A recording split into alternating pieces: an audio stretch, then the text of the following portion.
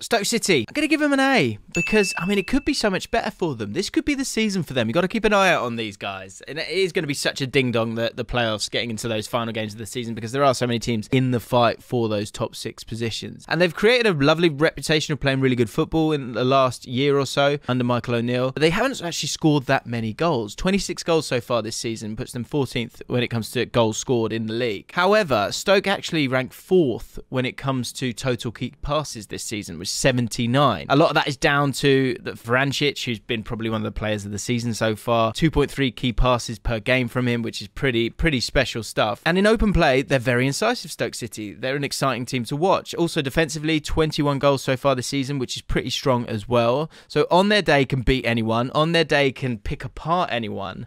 And if they can start scoring a few more goals, of course Campbell now back to full fitness, then sky's the limit for Stoke.